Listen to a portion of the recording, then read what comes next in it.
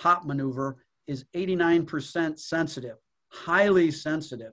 And then to complete that, you do an external rotation stress. The knee's at 90, the foot's at neutral. You take the foot, you stabilize the tibia, and you externally rotate. And I have a picture of that under fluoroscan or x-ray, and that will seal the deal because you will appreciate the instability most of the time. How many times, you know, the external rotation test is 71% sensitive. So between those three tests, you have high sensitivity what the diagnosis is. And then as far as specificity, go down to specific tests. The squeeze test, it's very simple. You go mid-calf and you squeeze the tibia and the fibula together. Believe it or not, that test is 89%. It's called the cotton test or the squeeze test. That test is 89% specific.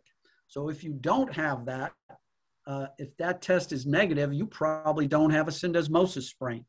But when you do that test, you will get pain out of the proportion to what you would think. Those patients are in severe pain.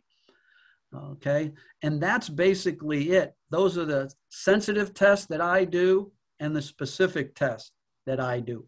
And then if you were in a situation like you posed there, Ben, you said this athlete comes in with a fresh injury and I do this testing and this is positive, what would I get other than a stress test under fluoro or x-ray, which I'll show you in a second? I would get an MRI. An MRI will show you great soft tissue. It'll show you the soft tissue really well, and you'll be able to come up with a tentative diagnosis.